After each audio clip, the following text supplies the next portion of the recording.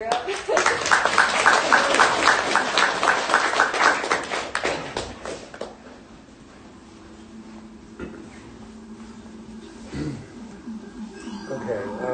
well, can you hear me in the back? No? Okay. So, thanks for having me. I guess I'm Palestinian. I was raised in Palestine. I came here for college, and I go back every year. I'm from the West Bank. I think it's important to recognize the different territories, because occupation is not experienced the same ways, right? So people in the West Bank haven't been made refugees if they're from the West Bank, although there's internal displacement. So people in Gaza, 70 or more % of them were displaced by the creation of the Zionist state of Israel. But it's important, let's say, in the West Bank that people learned from 1948 and they didn't leave thinking they would be able to come back, right? So my family, for example, stayed under a fig tree for 2 months, and they would go and they would make food and then they would come back outside because they didn't want to get killed, but at the same time they didn't want to leave. These different relationships to land and to the dispossession create a colonial condition that becomes hard to then resist the occupation or the colonizer, because not everyone experiences the colonization the same way.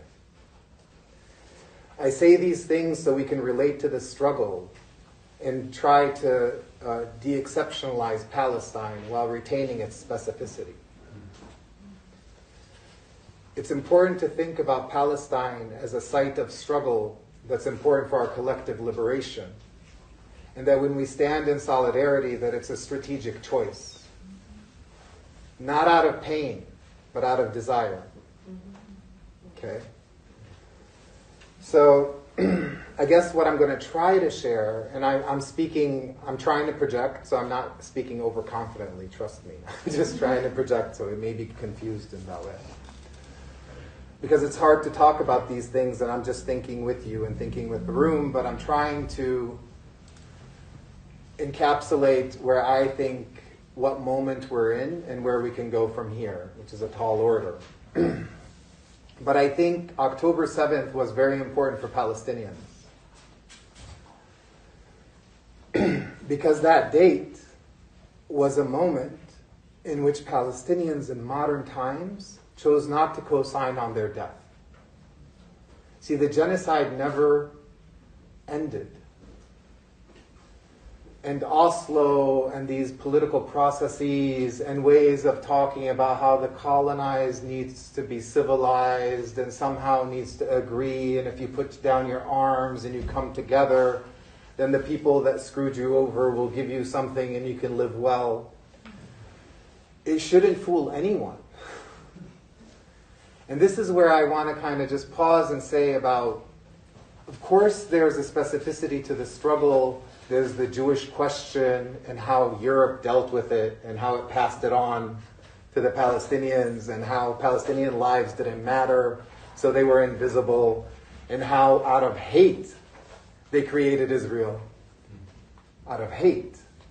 And in the creation of Israel is an imperial project to serve larger political questions and power, while mobilizing people around a religion in which they devalue what it stands for, and then they create it to mean something that it was marginal at best at that time, Zionism, amongst the Jewish community as a whole. But thinking about the creation of the state of Israel and separating it from, Jewish people and their aspirations of freedom and liberation and their identity is really important to then simultaneously think about the Palestinian question, not as derivative of the Jewish question, and how do we live together.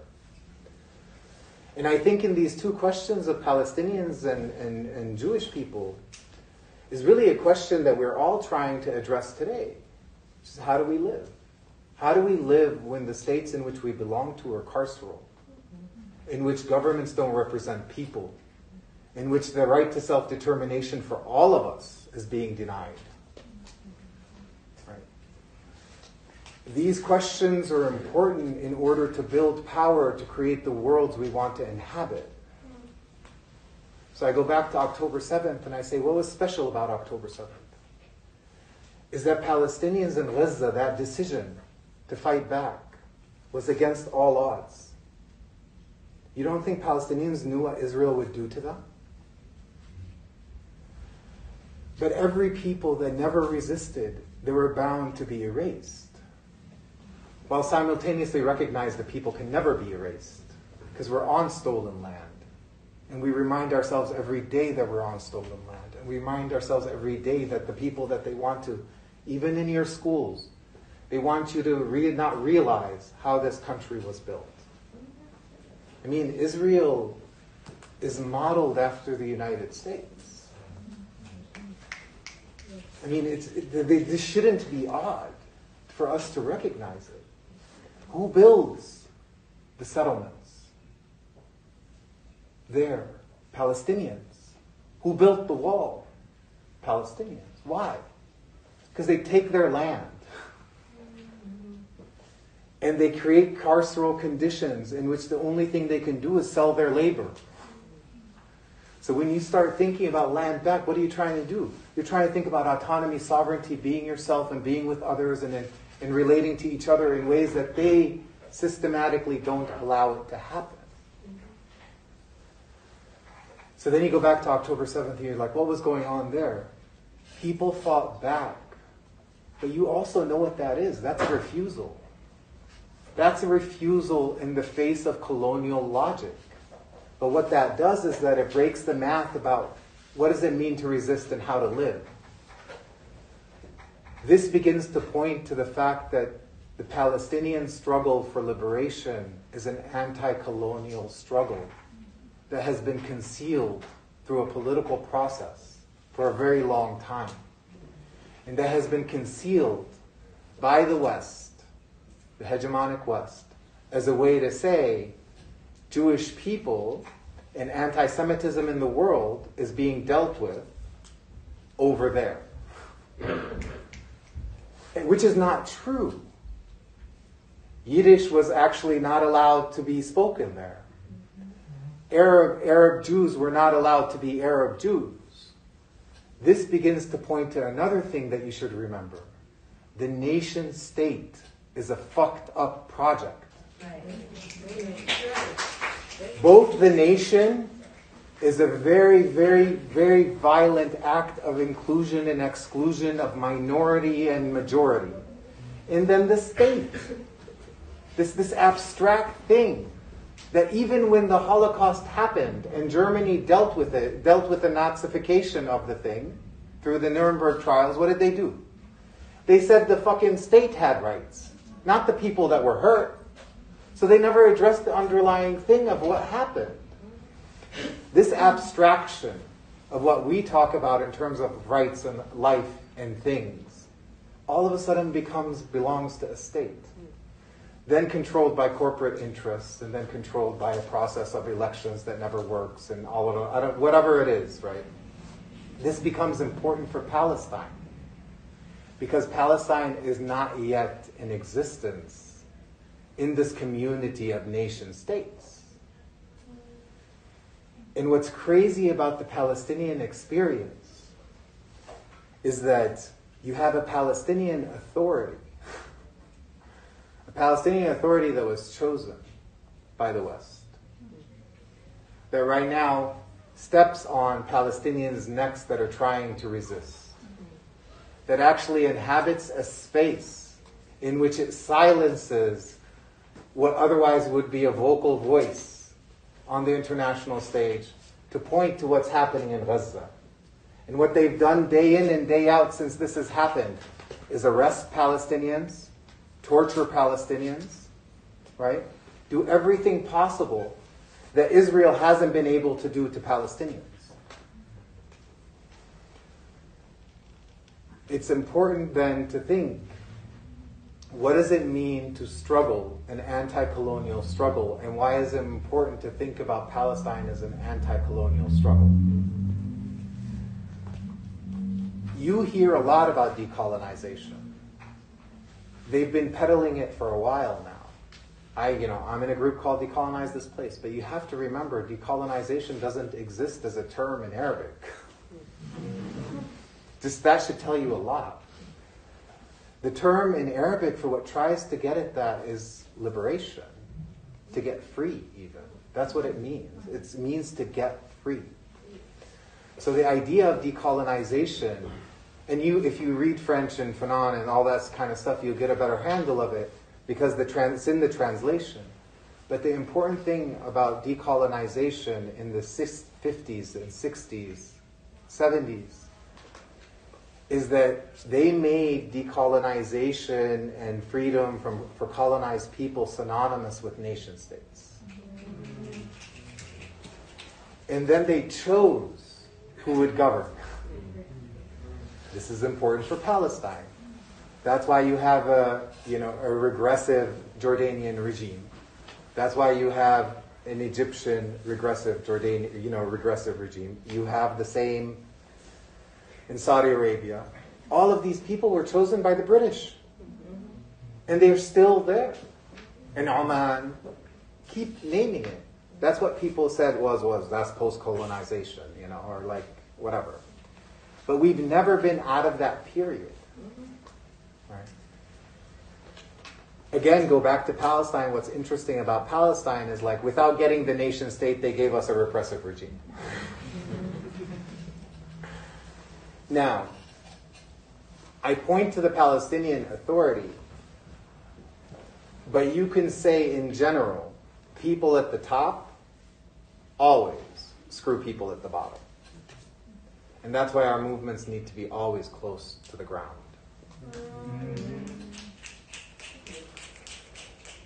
Then we say, okay, on October 7th, again, why is it important to think of an anti-colonial struggle? Because in that period of people resisting their oppressor, everyone was clear what the violence was. The violence was structural. The condition perpetuated further violence. To then police the victim and have the victims police each other is bullshit, regardless of how it manifests. Because if we're trying to get rid of the violence, we're not trying to equate the violence on the abstract two sides of this thing. And notice, I'm not talking about Israelis, which is a manufactured identity, or Jews, or Palestinians. I'm talking about oppression and structures, and how do we get free, and how do we build community. And I think that part of the ability to think this way with Palestine is to recognize that in struggle we construct a we. It doesn't happen based on an identity. I have much in common with a Palestinian, and I have much difference with a Palestinian. And I may have more in common with someone that isn't a Palestinian about how to live and how to get free. And when we build together, we're recognizing debts we owe each other.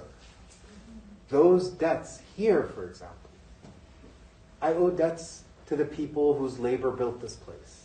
I owe debts to the people in which I'm standing on their land. I can't say I'm ready to free over there and not ready to free over here. It doesn't work that way. So, bringing it back to Palestine, the important thing about October 7th was that we should not wait until we are eliminated. We should not wait until it gets so dire, right? That every single person dies next to us and we think, well, at least it's not me. At least we still have hope. At least I'm existing. Existence is resistance. Don't buy it. We have to, I say we have to, we can do whatever we want. But I hope it requires a lot of fearlessness. And it requires each other. And it requires a sense that when Palestine, the decision came out of Gaza to fight back, no matter the consequences, it was a call for each of us to figure out in a world in which they have made after COVID. Think about it. After every single movement we had, after every single thing we did, take the streets, do this thing, I don't know what, and the other, they told us, fuck off. It's foreclosed. This is how it's going to be, and this is how you have to accept it. Very similar to what was happening to Palestinians. And they fought back. This idea of fighting back, it's not about violence. This idea of fighting back is about refusal. When we refuse, we create the space. One, like the Zapatistas say, one no can open up a million yeses. And and then the other thing that was happening in Palestine is that fight is so important right now, and that's why you have 2 fleets going over there, and that's why you have all the attention over there. Because they want to make an example out of Palestinians. Because, it's happening to the Armenians. It's happening in Congo. Genocides are happening everywhere right now. That's how they're going to solve the climate crisis. Oh, overpopulation? Done. We can't isolate these things. Of course, there's a specificity to what's happening. But in that specificity, we can't lose track of what we're trying to do, which is the 50s and 60s, where they tricked us into thinking in nation states you can get free is bullshit. They're more carceral than ever in surveillance, in extraction, in violence, all of it. If you look at how many people are invested in all the women's products that have to do with fertility and all this stuff, BlackRock, Vanguard. If you look at the 5 companies that are dropping shit on Gaza right now, and I'm not talking about the West Bank, but in West Bank is a genocide as we speak. In Gaza, 5 companies. Those 5 companies, BlackRock owns the largest investment share, 5 to 7%. And between BlackRock and Vanguard, 70% of the New York Stock Exchange. What the fuck? Like, it's not complicated, right? So then our positions over here, our struggles are not only interconnected, the interconnectedness is a basis for how we fight back, for how we get free. We should never stand in solidarity with each other because of how many babies get killed. I'm sorry. It breaks my heart. I see it all the time since October 7th. But that's not how you get free. That's how you relinquish your guilt. So you go back to October 7th and we have to think together. This place is a very important place for how this world is run. The people that are here are very afraid. When we look at Palestine, it's opening up a crack for planetary struggle. They're not accepting that everything is foreclosed. And this shouldn't surprise you. In Algeria, it took 1 million martyrs. Part of the willingness to want to live is being unafraid of dying. And this is not unique to the Palestinians.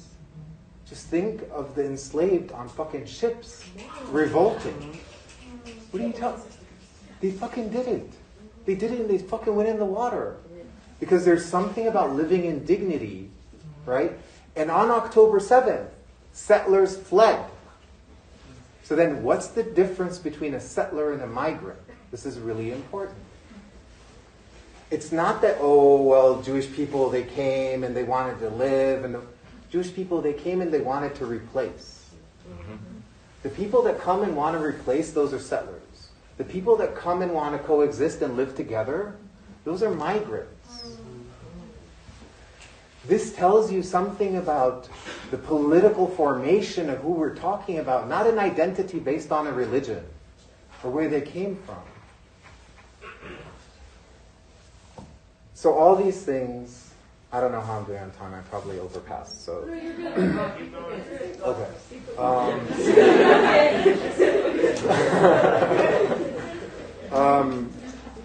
So then, you heard Andrew Ross talk about water and this and that, and you heard about the natural resources and this and that. And I think that,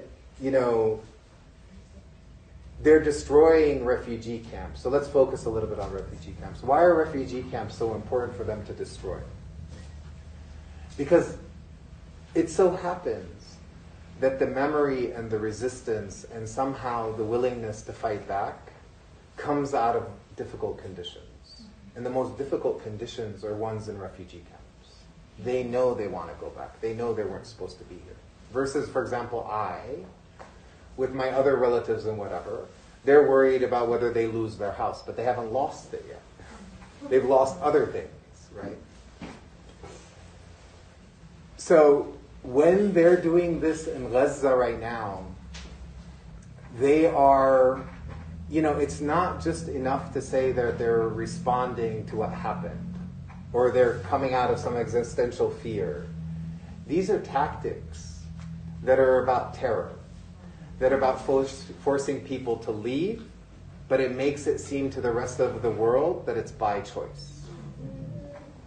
Right? And in fact, it makes the people themselves think that it's by choice.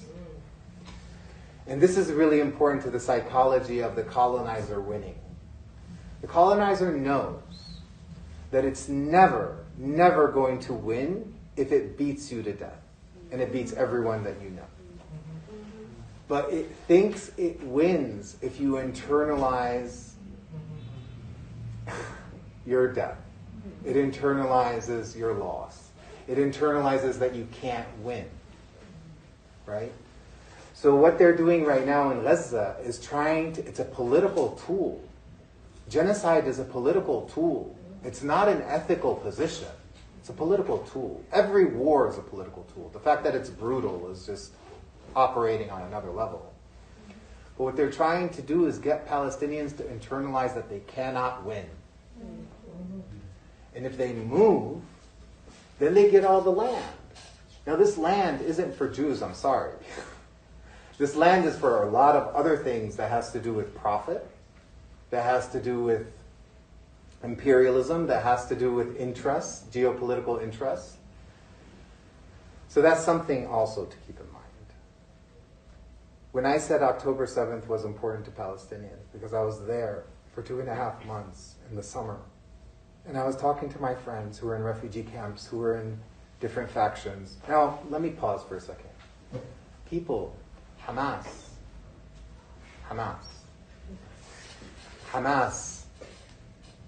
just like the PFLP, just like Fatah, just like any number of Palestinian factions, just like any colonial struggle that has had many factions.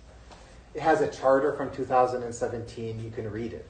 From 2017, you could read it. If you want to think what kind of political organization and liberation struggle it is, read it. I go back and I say, did they do good things, bad things, whatever? My point, and you should remember this, the colonized is always forced to police each other, and there is no perfect fucking victim. You're either on the side of the colonizer or the colonized. You don't want it to happen, deal with the bullshit. But it's important not to denounce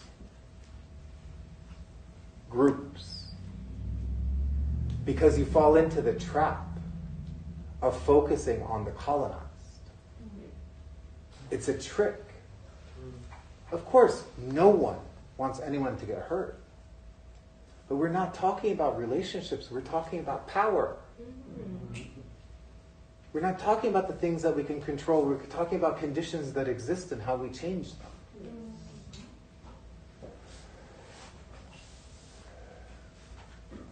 It's also important to recognize when we talk about colonization and anti-colonial struggle, the problem Palestinians face, it's the same thing people in African nations face when they ask for repatriation of shit that was looted. It's like, where do you send it? right? The government is corrupt. I don't know what is happening. Colonized people don't have representation. This is a problem. It's always existed. So how has the international community of states dealt with it? They often said, and this is like, now this is international law, but it's important. They've often said that the resistance movements represent the people. The groups that are resisting represent the people. So that's why the PLO was chosen as a representative. Oh, they represent 22 factions. They're resisting Israel. They're doing it by arms. They're doing it diplomatically. They're whatever. This liberation struggle then becomes a government and they can rule over a people. The other way they did it is plebiscites. Do you want to stay with your colonizer or do you not want to stay with your colonizer? All of those ways don't work. This is how you end up with a Jordanian regime. This is how you end up with a king. This is how you end up with whatever. So I say that part of what's going on right now in Palestine and part of the difficulty is people are resisting, but no one represents them. And they can't be represented. And they want to be free. And they want to be autonomous. And they want to live. But the only option they're given is a nation state. And so then you study and you think, oh, is it one? Is it two? Is it whatever? And you don't look at all the different experiences of the Kurdish people and how they try to rule and govern. Or the Zapatistas and how they're trying to do. So there's things that are vertical and there's things that are horizontal. And I think part of a way in which we have to think about how we struggle is also how we live. And this is where I'll say, I'll end. And these are just, they're just things to think about and to think more about with each other. It's really important to act. It's really important to take direct action. It's really important to know that you have to be transgressive in what you do. That you're actually, every act is meaningful. That everything we do in life, we consent to the structures of power. Just like when you hop a turnstile. You're not consenting to be charged. There's ways in which those things of how you use your body and your spirit contributes to being free, to experiencing freedom, to know how to stand with other people who are trying to get free. Because as different conditions that we're all experiencing, we're all wanting the same thing, but we don't have the language for it, and we only figure it out together. And it's not by saying, here's a solution, and then here's how we get to it. It's about actually figuring out how we actually co-inhabit and do these things. And I say direct action because through action, we learn a different way of thinking. Through direct action, we act as if we're already free. When we act as if we're already free, we're training in the practice of freedom. This scares the shit out of them. The best thing we can do right now is think of ungovernability as a strategy. Let them figure it out. But when you take the streets, when you break windows, when you care for each other, when money doesn't mean what they want it to mean, when you figure out how to set different values, when you know how to say to a Zionist, no, when you take a position even though you know it'll make your life a little bit more difficult, trust me, it's worth it. It's worth it and it scares the shit out of them. Because the only reason they're governing is because they figured out how to make us hopeless and how to make us think that we don't have power. They have 35,000 police officers. We're 9 million here. The math is not difficult. You don't think they would change their behavior if they knew that they were losing control? Dude, where do you think the phrase throwing people under the bus came from? It's what they did to the native people here. It's what they fucking do to everyone. This is why the settlers ran. They don't have the commitment that we have. An ethical commitment to living, to the planet, to the whatever. So when you think of Palestine, do not exceptionalize it. But it is a strategic engagement. And it's important that we don't lose on Palestine. Because that's bringing us together and opening up a million fucking cracks.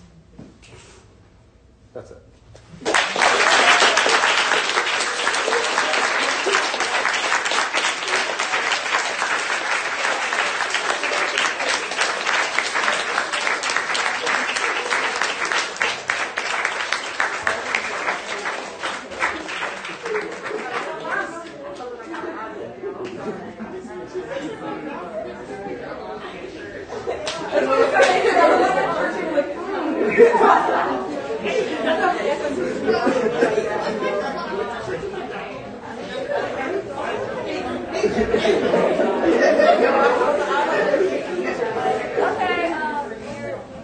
Sorry, I don't know how to lift fall up.